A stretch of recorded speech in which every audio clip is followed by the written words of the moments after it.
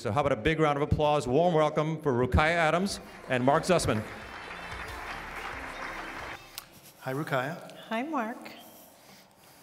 We're so delighted to have you here. I'm delighted to be here. It's a little nerve-wracking, but I'm glad to be here. Nerve-wracking? Yeah, you guys are smart. Really, really smart. And given that you deal with investors all the time, what does that say about them? Well, we mostly communicate through spreadsheets, so this is a little bit different.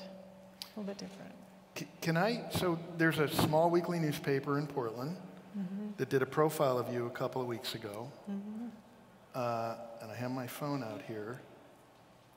And here are a couple of paragraphs from that story. In a majority white city, Rukaiyah Adams stands out. She's a black woman who has earned not just a place at the table, but the chair at the head of it. Quote, she's a lethal combination of independence and brilliance, says Portland Mayor Ted Wheeler, who as state treasurer served with Adams on the Oregon Investment Council.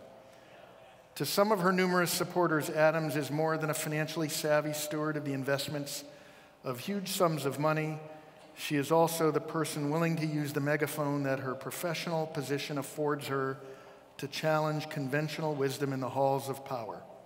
And her ideas include investments to create social justice and rectify racial inequities, even while seeking top-tier returns. Quote, a lot of people who want to make social change get involved in politics, end quote, says Portland venture capitalist Nitin Rai. Quote, she wants to do it with money. So my question is that fake news? I have to say, hearing Rachel Monahan's thoughts or interpretation of what I say reflected back at me is really fascinating. I would say that I'm a traditional investor, and I happen to be a woman, and I happen to have the experience of an African American, and so I just talk about what matters to me in the context of my work, and that sounds like social justice. To me, it's just investing. So it's been a fascinating experience to hear how what I have to say is interpreted, right? And then thinking about what I have to say to you today, it probably will sound activist, but really I'm just doing me. So let's step back for people who may not be fully briefed. You are the Chief Investment Officer for the Meyer Memorial Trust, which is, I believe, either the first or second largest philanthropic organization based in Oregon. Right. Fred Meyer, when he died, left his assets to the people of Oregon, and it's that the value of the grocery stores and the land that they sat on that funded Meyer Trust. At the time that he died, it was somewhere around $200 million worth of value. Today, it's worth closer to $800 million, and we've given away $800 million over the last 30 years. And so your job is to not directly invest those proceeds, but choose the money managers who do so and provide some sense of direction. Partially correct. We do directly invest some. So unlike prior CIOs, I have principal investing experience, so we manage about $140 million of it directly. And then there's a small portion of that that's invested regionally, so that some of that is through funds, but some of it is direct investing. But a portion of that you're giving, if you will, to VCs, who then turn around and invest. We are investing in VCs, and they turn around and distribute it throughout the state. And some of our investments are directly in companies.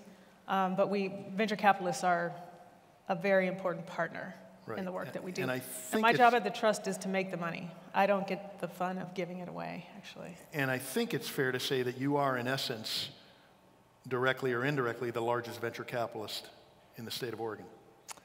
I would say, yeah, my sphere of influence includes some of the larger pools of capital that directly invest in the region, yeah. And then in addition, you have been appointed by Governor Kate Brown to chair the Oregon Investment Council.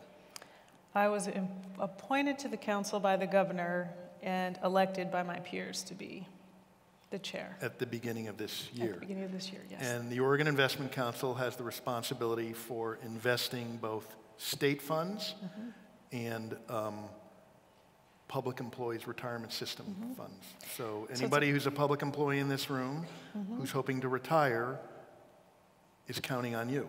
Yeah, a lot of people think it's Mitt Romney or some dude like that back there. I'm like, nope, it's your homegirl back there.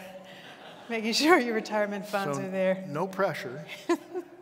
So, you know, in the profile on Willamette Week and in conversations with you, you've made it very clear that return on investment is not necessarily the only thing that someone like you needs to start paying attention to, as well as you think this is something that venture capitalists need to start paying attention to. Yeah, I think we need to think about the word return more broadly. And I'm speaking today from my seat at Meyer, not from my role as the chair of the Oregon Investment Council. In my seat at Meyer, I get to explore ideas in investing beyond traditional framing. And one of the issues we've become very clear about is that return is defined more broadly than just financial return, that we think about a wider set of stakeholders when we make decisions about returns, not just stockholders. We think about returns in non-quantitative ways, and we think about ESG and not just the E in ESG, that's environmental, social, and governance factors. We think about the S, which is how are employees treated, what are the consequences to our decisions. And in exploring what return means more broadly, I've been doing some thinking about how we might pivot in particular to venture capital.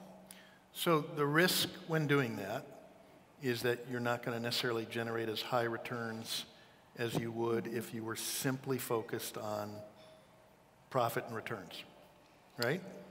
That's the conventional perception, but in my seat at Meyer, I've done quite well. Our returns are on par with folks who don't have any constraints. The numbers are what they are. We're top decile this year and top quartile for the last 10 years. Last 5 years. So I think that if you are responsible, it doesn't necessarily mean that your returns are lower. It's harder. And your board and trustees and oversight mechanism has to be more robust. But it's possible. And if I'm a public employee and all I'm concerned about is protecting my pension, and as I'm sure most, if not all of you know, the public employees' retirement system is woefully underfunded, almost at a crisis stage. And in fact, the governor is either subtly or not so subtly putting pressure on you to bring higher returns. If I were that public employee, I could hear what you're saying and saying, uh-oh, I'm in trouble. Right, so I want to be really clear about the two distinct roles that I play. At Meyer, I have a lot of leeway to think about return more broadly. In the seat at OIC, I have one very clear fiduciary responsibility, and that is to optimize risk-adjusted returns for the beneficiaries, period. There's no ambiguity about that. And so the advantage, though, that both Meyer and OIC have in me being a person who crosses over the fiduciary spectrum is that we can at least have conversations about topics of return, risk and return. Whereas for some CIOs, that's a difficult conversation to have. But there's no ambiguity. In the job at OIC, I'm delivering dollars, period. So we're going to open this up for questions a little bit earlier. I do have some things to say. Oh, about that. go for it. Sorry. Well, we don't. Oh, you have slides. I do have slides.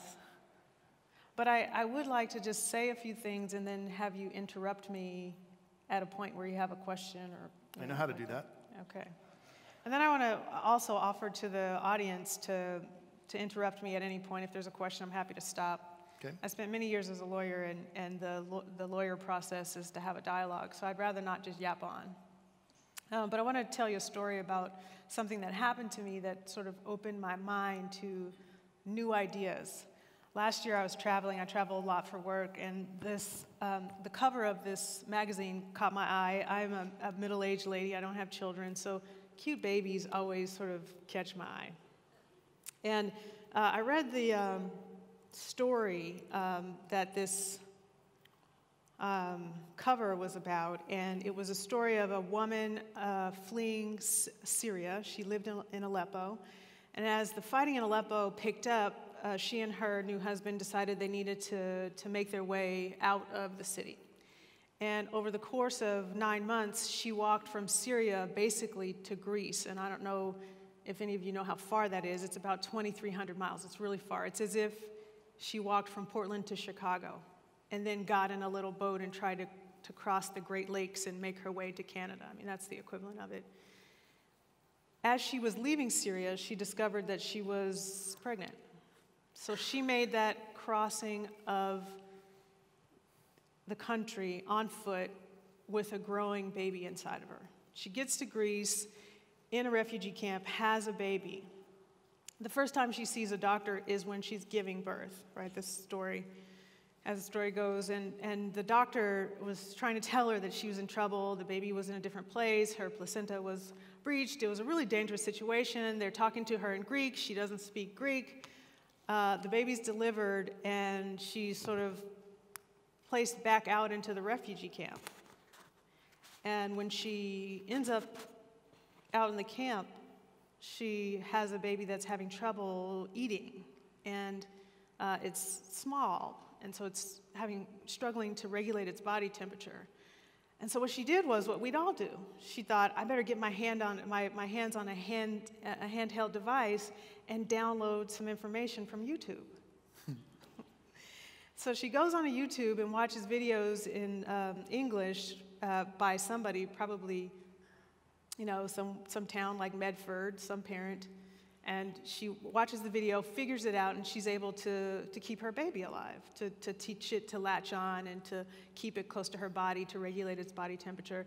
And that story of that woman in the refugee camp really shook me, because I realized as an investor, I wasn't asking enough of our venture partners, that we delivered money and all we wanted back was money in return. But that woman in the camp didn't need money, she needed information. And so I just started to think that if I have a chance to talk to folks in tech like I do today, it's rare that I get to talk with you one-on-one. The thing I would say is that I want you to think bigger, right? And I want you to expect more from me as an investor. And the thing that really kind of struck me about that experience with the woman in the camp was that I've been focusing on profits from products, more or less. Mm-hmm. And that wasn't really what her use was. She had this kind of profound utility for YouTube, which is entertainment for me, but she needed to save her baby's life. And that got me to thinking that I wonder if there's an asset class that we can break out from venture capital to be more about innovation and less about product-driven profit. And I realized that a lot of the problems that are generated by my focus on profit, the buck sort of stops with me. So this reading of the story and her profound utility and the outcomes halfway around the world got me to thinking about three things. And I'll tell you what those things are, and if we get through my other slides, and we get through them. If we don't, we don't. The first question that came to mind for me was, did investors get what they wanted, right, in investing in venture capital and producing products like YouTube? She also used WhatsApp to communicate with her parents. They were stuck in Aleppo, and so once a week, her father would literally walk 20 miles to some place where he could get Wi-Fi and download messages from her telling her that the baby was alive, telling him that the baby was alive. And so they were communicating using these social media platforms and entertainment platforms that we use for beaver shots and, you know, naked pictures or whatever people use them for. They were using them for totally different reasons, and it just got me to thinking, were we getting what we asked for? And then the next question is, I felt that the young technologists, like the people in this room, were really delivering the most profound form of philanthropy for that young woman, right? Even though she was surrounded by the Red Crescent, the Red Cross, probably the United Nations, there were people trying to feed her, but none of those people could help her figure out how to save her baby. She needed the chain of innovation, from the video uploading, the compressing, the cloud storage, the Wi-Fi device. She's probably in a refugee camp with some sort of battery system that allowed them to share the electricity. This beautiful chain of innovation allowed her, delivered a kind of philanthropy that we haven't been able to deliver in the past. And then the third thing that came to mind from that is that the increasing use of technology in our lives to solve profound issues, right, very, very human issues, is making the people in this audience the most important philanthropists in the world. right? That it's not what we thought from the past. So those three ideas were what I was hoping to talk a bit more about today. So I'm happy to talk about them in whatever order you like. One question, and we can open this up a little bit. I mean, your example of Syria, the woman leaving, going to Greece, going on YouTube and learning how to take care of her baby. Right. So when YouTube was created, I doubt they thought that was the intended. I doubt they started with a philanthropic. Right, but I wonder. So that's an interesting point. I've seen in tech responses to this issue that we think, well, maybe if we had a different problem statement, if we had more diverse engineers, maybe the initial problem wouldn't have been how can I upload videos of me dancing in my bathroom. Instead, they would be how can I save my baby if I'm in a refugee camp. Right. I think that approach is generated by me as the investor back there saying I want my money. And so what it does to the innovators is that they start to think about the monetization of the product instead of also taking the next step and thinking about what the utility might be beyond what they can imagine in their lives. And so that sort of leads me to the question, this is a picture of that lady,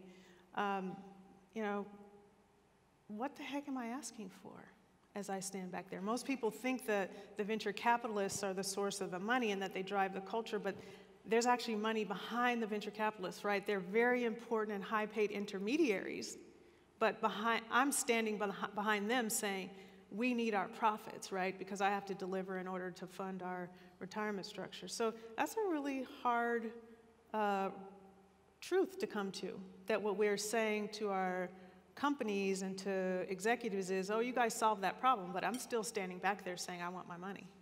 So if you were going in a room and a startup was pitching to a bunch of VCs, let's assume stereotypical VCs, and a startup says what almost every startup I've ever heard says, which is, we're here because we think this company is going to make the world a better place.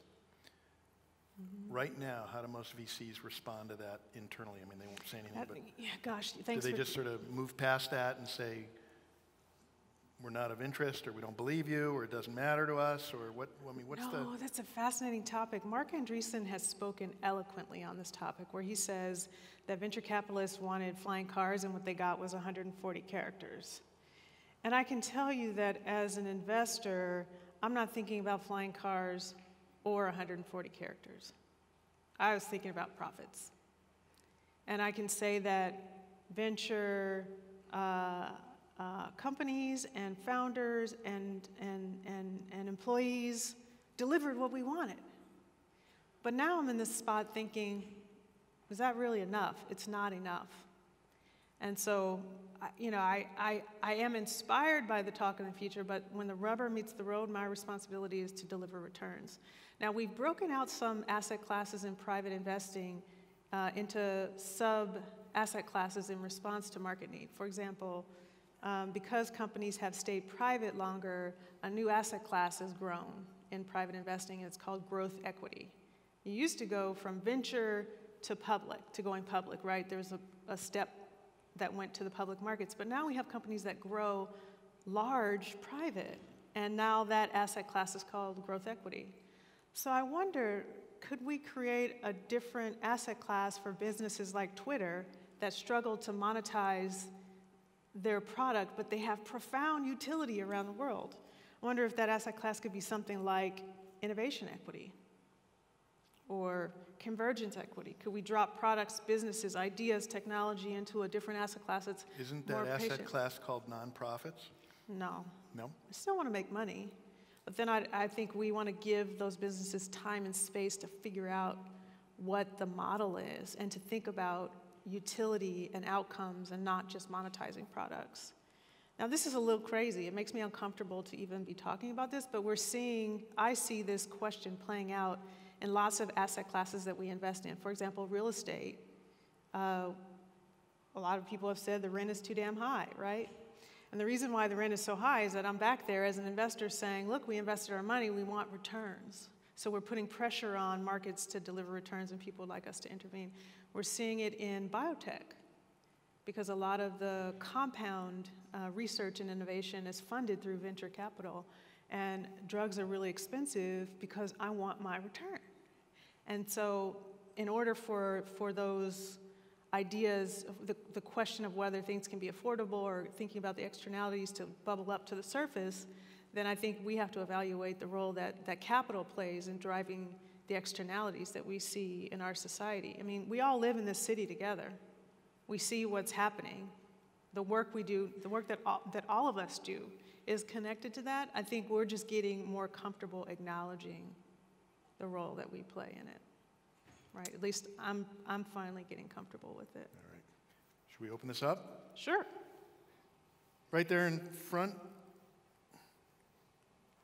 Hi, thank you so much for your chat. And my question is about, there are fears that Portland and the Bay Area is becoming the tale of two cities. And wrongly or rightly, the tech community is blamed for this and the rise in rents. Mm-hmm. So my question to you is, how can the tech community take their innovation, energy, and money and really engage with the local community to challenge these social injustices? Thank you. Can everyone hear the question in the back of the room? Or do we need to restate it? Okay. So Rowena, thank you for that question. And here we are back at social justice. So the first thing I'd like to acknowledge is that I don't think it's the tech community, the companies, or the employees that are the cause. And it's, I think, disingenuous for us to expect that individuals and even individual companies can solve an institutional problem that we've created. Now, do you create problems? Yes. Having high-paid tech employees come to Portland and gobble up real estate and change the lifestyle creates some problems, but you can also solve a bunch of them too. So I think that realistic view of the role that tech businesses and the underlying products play in our lives creates this really unique moment that we can now move forward and say, look, you're going to be important to us, I'm important to you, let's figure this out. But I will say that I don't think that asking individual companies or people to solve the social problem is the right approach. I think the right approach is to say we have an institutional problem, we've got to construct an institutional solution. And to me, that institution is capital. And so investors like me have to be back there and be willing to acknowledge that even if we see on the retail level that housing prices are going up or that drug prices are too high, if you follow the chain of influence all the way back to the source, it's usually the investor back there that's driving that. So I think we have to have real honest conversations with sources of capital about how we define return and what externalities we're willing to be honest and take responsibility for. But it's a really complicated discussion. Now, this is the other part of that discussion, is if you follow the chain of capital back, in our case, let's say to a pension fund, then you end up kind of chasing your own tail, because a lot of the capital that drives some of the problems that fascinate us and anger us and really frustrate our lifestyles is our own 401ks. Right? Or it's our own banking relationships. And so it's going to take a lot of sophistication. I think we're all going to have to come to terms with this question about what return means. And it's a really this is a scary conversation for me to have. I'm a traditional investor. I don't want to be talking about it. But I can see that some evolution in how we think about investing has to happen. And the other step in this is to say to our creative class, you guys, tech innovators, that what you're doing, and the example of the young woman in the refugee camp really stands out to me, is she couldn't have used money. You'd given her $100,000, that wouldn't have solved her problem with the baby. She needed your talent. And if that's the case, if your talent was the most important form of philanthropy for her, what has happened is the work that you do is now literally more important to us than any form of charity. That the products you create, believe it or not, are the most important form of philanthropy. Now, providing access to those products can be charity, but the products themselves are philanthropy. Thank you. Right up front. Yeah, I love the idea of creating an asset class where the desired outcome is maybe benefits to just society at large. But how do you make that appealing to investors? Like, how do you I don't know, market an asset class like that so that investors see that and are like, yeah, I'm gonna put my money in that? Yeah, one of the interesting things about investing that I didn't get before I was in it, let's say 20 years, is that we think that with each investment, the investor aims to optimize returns, right? That's what it seems like from the outside. But that's actually not the way it works. For a lot of investors, they do something called asset and liability matching, where they take a bond, for example, that pays a 5% coupon. And then they match it with a retiree who they have to pay a 5% coupon on their annuity. And they staple them together, and that's called asset and liability investing. Insurance companies, for example, do that. I think we could construct an asset and liability matching framework for assets other than fixed income. So I wonder if a company like Twitter, for example, needed more than 5 years or 2 years to figure out its monetization model, could we start to tie the returns from that kind of asset to a longer dated liability out there, right? Something like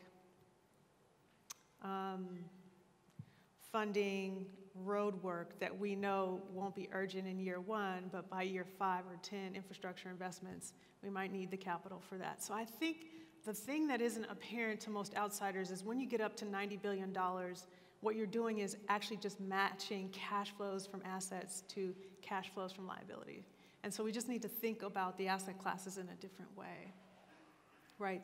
Venture capital has been hard to tie to an asset class in investing because it's so unpredictable, it's so hard. You don't know what the hockey puck will look like. You don't know when you'll deliver. So it's been an asset class that we've taken out of that asset and liability matching framework. But I think if we can de-risk the assets that sit in the class, we may be able to match them to a liability in the long term.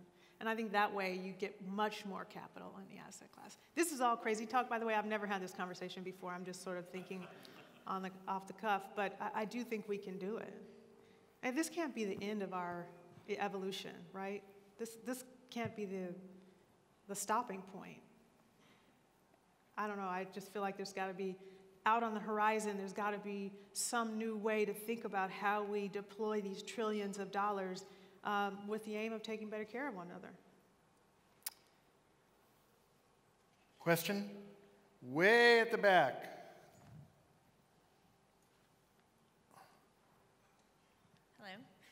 My name is Mata Zapata. Thank you. You're not crazy at all. I think you're visionary, and I think that what you're describing is exactly what we need. This idea we're starting to form around it, it's the notion of zebras instead of unicorns. So if you're interested, there's a manifesto we recently wrote called Zebras Fix What Unicorns Break. But my question to you is, there are values that are implicit when companies are built, and from those values, the funding model and everything else follows. So when you think about the values of these companies, what are the values that you want to see embodied? Mara, I read your piece on Medium on zebras, so I took that in, by the way. Thank you very much for that. I think the first is that we have to think about sustainability in a different way. So not just like environmental sustainability, but social sustainability and how we operate our businesses. I think we have to disregard geographic boundaries in our companies. We know that these are global businesses and that someone halfway around the world may be using your product. So I think thinking about geography and nationhood in a different way is really important. And then I would also say that we think a lot in technology about disrupting, but I think I would add a value of being more generative and contributory, and somehow in the design process, in the problem statement, in the business model, that you have to add layer in that expectation to businesses. It sounds like a lot, right? It sounds like new expectation, but what I think it is us leaning out and saying, where can we go from here? We've already defined a model that's extractive, that focuses on profits over of utility and outcome. We've already created a system where wealth is extracted and distributed in ways that probably isn't sustainable. So the question is, what's the next, how can we re-gear the system to enable us to support one another and to live together over the very, very, very long term. So Mara, that's what I would add in terms of values, but I may have to reflect a bit more on that and have another conversation with you in the future. We are unfortunately out of time, so Rukaiyah Adams, everyone. Thank you.